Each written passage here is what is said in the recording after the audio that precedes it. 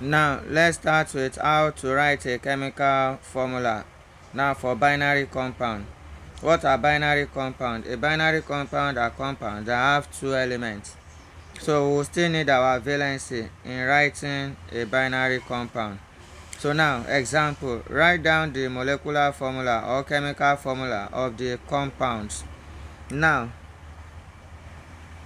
A, lithium oxide. A, lithium oxide. Now, anytime you see IDE ending like this, that is IDE ending, they are non-metals. That is, it is from this group 5. Please, you need to download the periodic table. This one is not clear enough, but as you see it like this, you can check with the periodic table with you and confirm. So it will be bold then. So now group 5, group 6, group 7. Now this group 5, 6, 7 are non-metal, as in for this naming sake we are doing it this way, are non-metals. So now anyone that fall on this group, either group 5, any element that falls there, group 6 or group 7, it will end with IDE. Now oxygen is in group 6, so that is why it's oxide. So all those IDE ending, they are those non-metals. Now the one we are naming now is metal and non-metal. So I have grouped this naming into different sections. Now this section we are naming metal, and we are writing chemical formula for metal and non-metal. So now for example, lithium is metal, oxygen is non-metal. So all what we are doing in this example is metal and non-metal. So anytime you are naming metal and non-metal, there is nothing like di, tri, nothing like that, nothing like Roman numeral. We just call it straight, but the way we pronounce is not the way we write. So now lithium oxide. So lithium is in what group? Check your periodic table. So lithium is in group 1.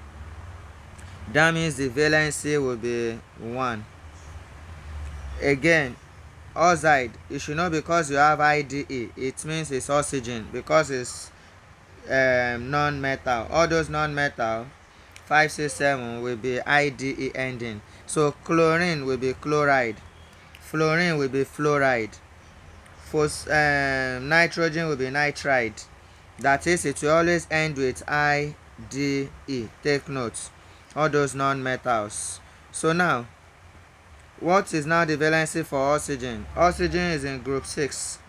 That means it can't lose 6, it will rather gain 2. You know, we've done this. Their charges is also their valency. So oxygen will be O2 minus. The charge is also the valency, but valency is always positive. So now, crisscross, that is, this one will go to this 2 will go to this one. So that means the symbol for lithium will be Li, then 2 is going to lithium, then O1 is going to oxygen. So we don't usually write subscript 1. So this is Li2O. This is lithium oxide. You will see the 2 does not reflect in our naming. I did not say lithium 2. I did not say di, lithium di. Now there is nothing like di or tri or Roman numeral here. Just pronounce straight lithium oxide if it is metal and non-metal. So and you can identify metal. Group 1 to 4 are metal, 5, 6, 7 are non-metal. So if what you are naming is metal and non-metal, just pronounce it straight. So now let's say it formally. So we want to write a chemical formula for lithium oxide. So the symbol for lithium is Li. The symbol for oxide, that is oxygen. So now, what is the valency for lithium? We can say lithium is in group 1. So that means the valency will be 1. Oxygen is in group 6. It cannot lose 6. Remember, 5, 6, group 5, group 6, group 7 cannot lose it. The group 5 can rather gain 3. Their valency is 3 to become 8. So group 6 can rather gain 2 to become 8. Their valency is 2. Group 7 will rather gain 1 to become 8. Their valency is 1. Take note. So that means group 5, 6, 7 will be 3, 2, 1. But group 1 to 4 will remain the same. And those ones are metals. 5, 6, 7 are non-metals. So now oxygen is 2. Now do your crisscross. This is Li 2, then O. So this is lithium oxide. Now let's see the second one. B, potassium nitride. So potassium nitride. So what is the symbol for potassium? Potassium is P. Nitride, that will be nitrogen. Remember, it is a non-metal. Is here, group 5. Anyone that is non-metal always end with IDE. So nitrogen, that is nitride.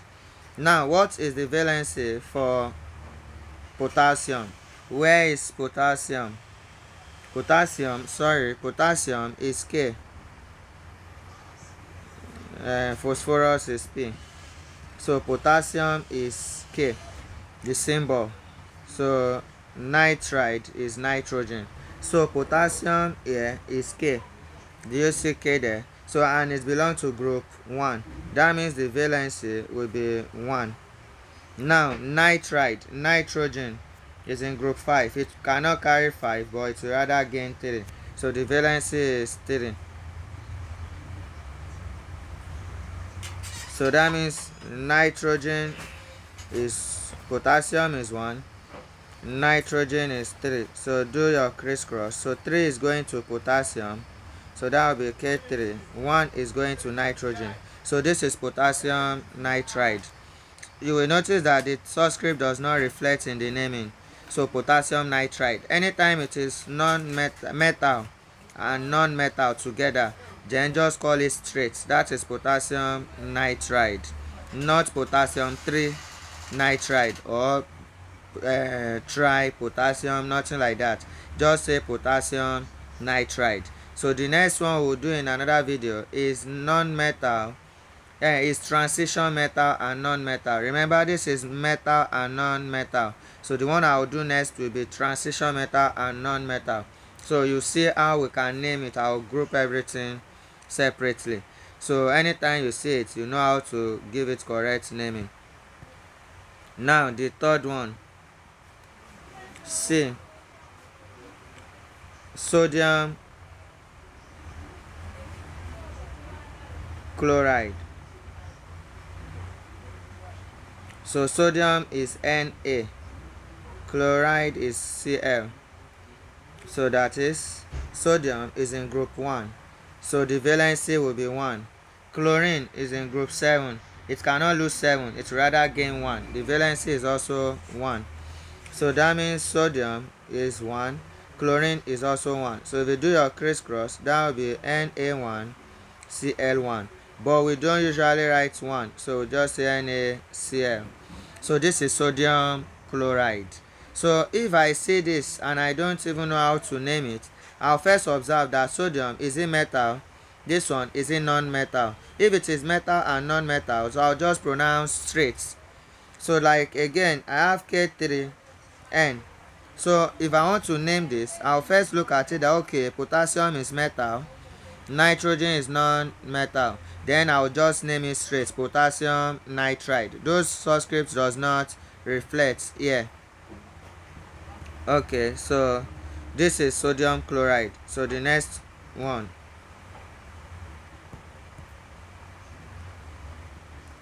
D, aluminum oxide.